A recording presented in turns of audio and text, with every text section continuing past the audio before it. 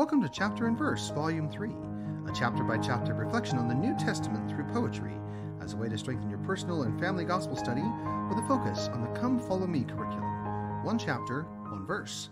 My name is Michael D. Young, and today we have a text based on Luke 7. The focus verses for this text are Luke 7:41 through 47. There was a certain creditor which had two debtors. The one owed 500 pence, and the other 50. And when they had nothing to pay, he frankly forgave them both. Tell me, therefore, which of them will love him most? Simon answered and said, I suppose that he to whom he forgave most. And he said unto him, Thou hast rightly judged.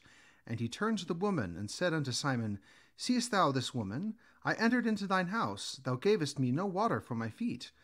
But she hath washed my feet with tears, and wiped them with the hairs of her head. Thou gavest me no kiss. But this woman, since the time I came in, hath not ceased to kiss my feet. My head with oil thou didst not anoint, but this woman hath anointed my feet with ointment. Wherefore I say unto thee, her sins, which are many, are forgiven. For she loveth much, but to whom little is forgiven, the same loveth little. And now the text. My mighty debt. I marvel at my mighty debt, 10,000 talents strong. I have but paltry mites, and yet I do not sorrow long.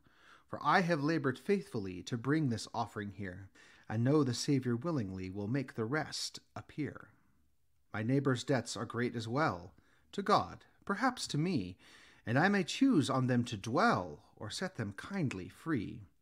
For should I not with thankful heart forgive another's debt, while God's forgiveness still imparts, yes, I would not forget.